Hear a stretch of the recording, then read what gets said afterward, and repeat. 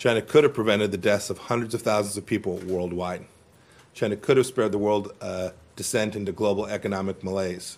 They had a choice, but instead, China covered up the outbreak in Wuhan. Its National Health Commission ordered virus samples destroyed on January 3rd. China disappeared brave Chinese citizens who raised alarms. It deployed its propaganda organs to denounce those who politely called for simple transparency. And that brings us to today, 120 days on. China is still refusing to share the information we need to keep people safe, such as viral isolates, clinical specimens, and details about the many COVID-19 patients in December 2019, not to mention patient zero. Our truth-telling and calls for transparency aren't about politics. It's not about bullying. It's not about blame.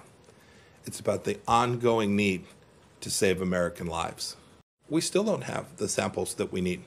We still don't have the access. We collectively, the world, don't have the samples to be. It's not even just that in the moment they couldn't do the right thing. They continue to be opaque. They continue to deny access for this important information that our researchers, our epidemiologists need. And importantly, this could happen again.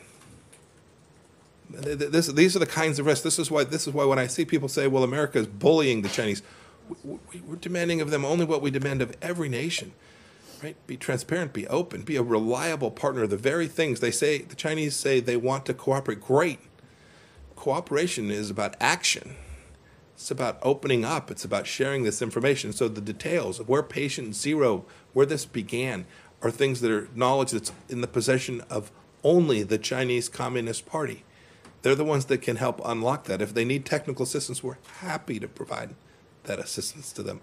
The world needs answers to these questions for not only the current moment, but so that we can make sure that we reduce the risk that something like this could ever happen again with thousands and thousands of lives lost and enormous economic cost to the entire world.